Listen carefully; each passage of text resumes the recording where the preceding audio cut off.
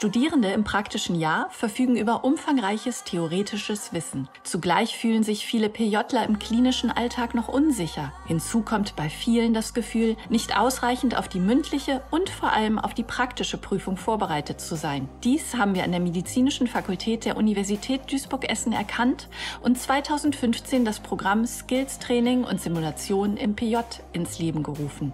Lots of students complained that they thought they were not ready to become doctors and to deal with usual situations on the ward.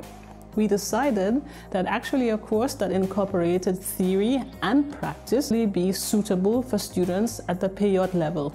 Skills Training and Simulation is a 2-hour course for our PJlern, which incorporates a simulation scenario that's very structured and very realistic.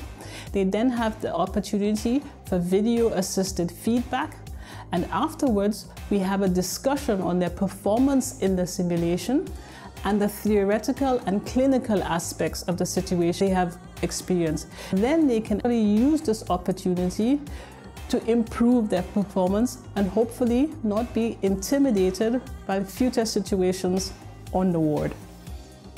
Ja, gerade der direkte Patientenkontakt ist ja in den letzten Jahren durch Corona sehr auf der Strecke geblieben. Von daher ist das jetzt eine super Möglichkeit. Ich bin da sehr dankbar drüber, genau das jetzt nochmal hier trainieren zu können. 10 beispielhafte akute Behandlungsfälle, von Bauch- oder Brustschmerzen über Schock und Trauma, die ärztliche Übergabe, den Kindernotfall bis hin zum Überbringen einer Todesnachricht werden in sicherer Umgebung simuliert. Und dies mit Hilfe von videounterstütztem, strukturiertem Feedback über einheitliche Checklisten und gemäß den jeweils aktuellen Leitlinien.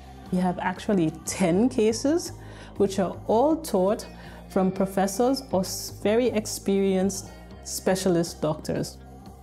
We've also been able to add 3 other seminars to our clinical courses, which incorporate medical ethics, giving bad news, and what is a PJ allowed to do on the ward and not allowed to do on the ward.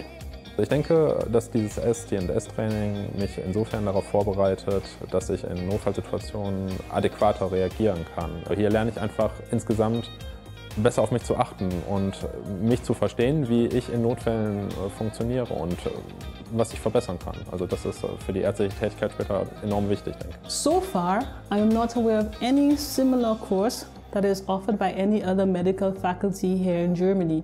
And we had other doctors to have a look at our courses.